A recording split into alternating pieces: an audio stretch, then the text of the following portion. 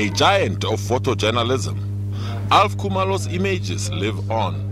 His pictures painted the proverbial 1,000 words. Alf Kumalo,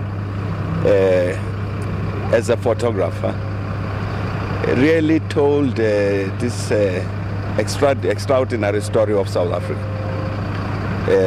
The bad days, the good days.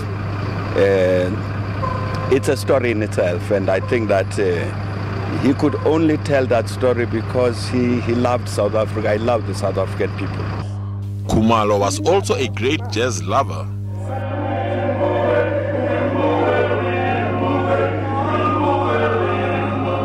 And he made me roll up, take off my shoes and roll up my pants and jump up in the air with my trumpet in the air like that.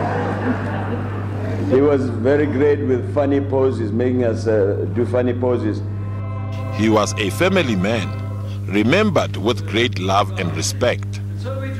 Fortunately or unfortunately, we have big shoes to fill, and the loss will stay with us forever. Watching him live and how he did it will serve as an inspiration. He leaves behind 9 children and 13 grandchildren. Solofelo Matibedi, SABC News, Johannesburg.